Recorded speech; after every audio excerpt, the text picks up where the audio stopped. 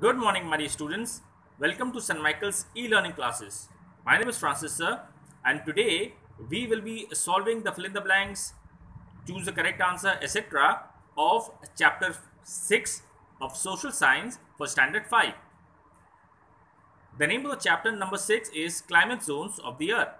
So let's solve the question answers, fill in the blanks accordingly. Question A, fill in the blanks. Question number 1. Weather can be understood as a part of climate. Question number 2. Temperature governs the flow of winds. Question number 3. Equatorial region receives direct rays of the sun. Question number 4. Prairies experience moderate climate. Question number 5. Frigid zone is the coldest because it receives slanted rays of the sun. Let's see the next question. Question number B. Choose the correct answer. Question number 1. Which of these factors does not affect climate? Now, my dear children, I have given a tick mark so you can understand what is the correct answer for the respective questions. So, the answer for question number 1 is C. Customs. Question number 2. The wind that blows from the sea to the land is known as, the answer is option A, sea breeze. Question number 3. Moisture causes, the answer is B, humidity, and makes a place cooler. Question number 4. What kind of climate does the torrid zone experience? The answer is D, hot. Question number 5. The temperate zone receives, the answer is C, slanting sun rays. Let's see question number C. State T for true sentences and F for false. Question number 1. As distance from the equator increases, the temperature increases. So it is false. Question number 2. Wind always blows from an area of hot climate to an area of cold climate. It is F, false. Question number 3. Humidity lowers as distance from the sea increases.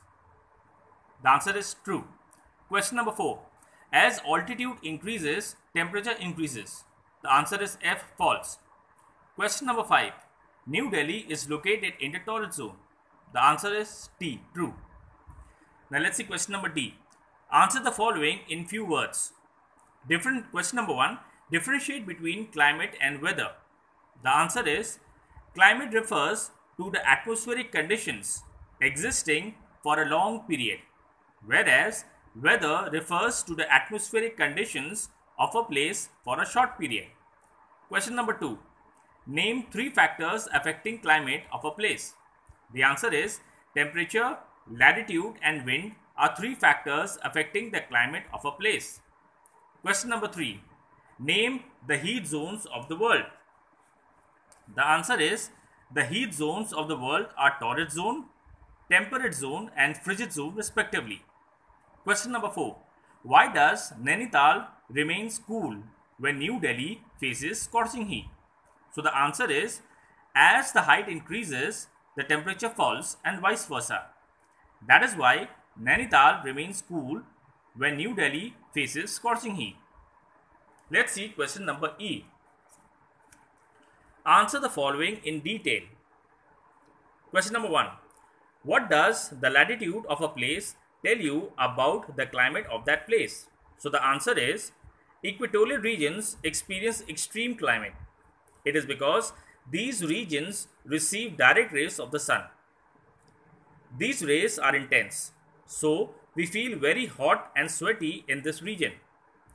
When we move away from the equator, the climate becomes moderate. It is cold at the poles.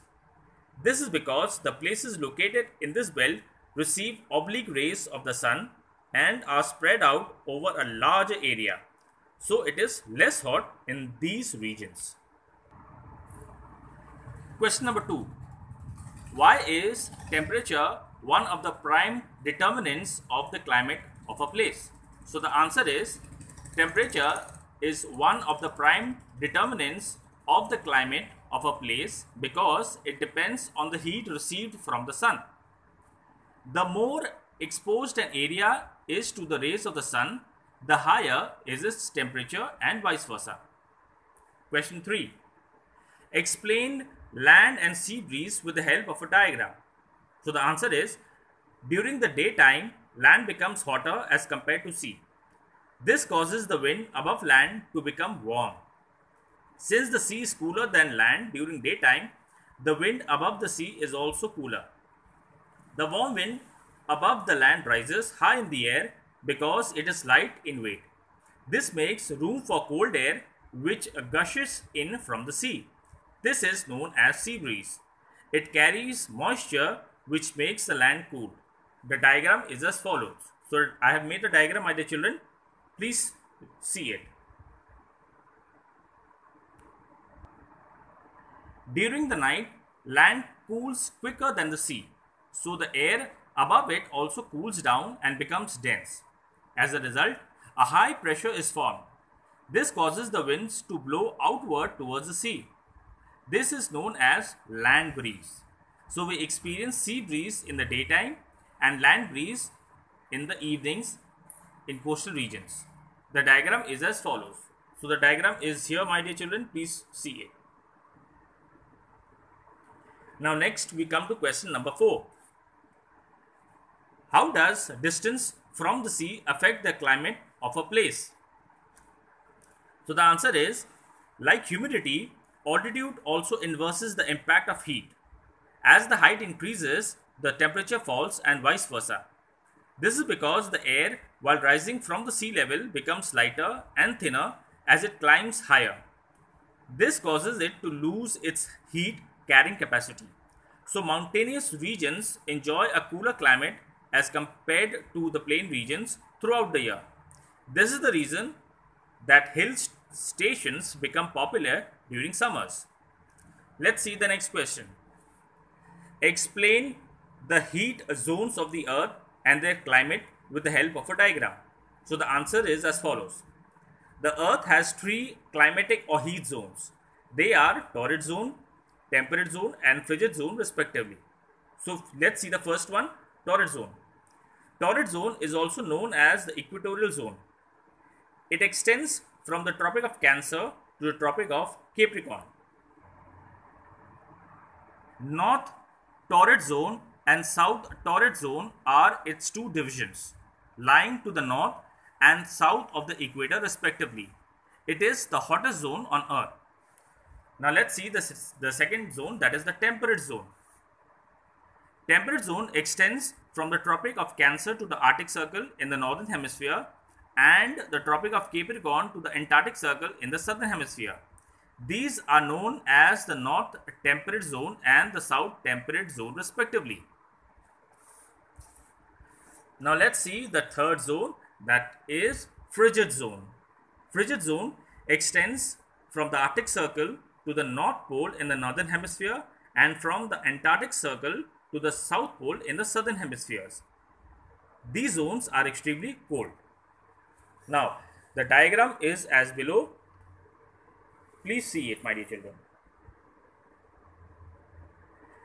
In this way, my dear children, we have completed the question and answers, fill in the blanks, etc. of chapter number 6 of social science for standard 5 respectively. Thank you.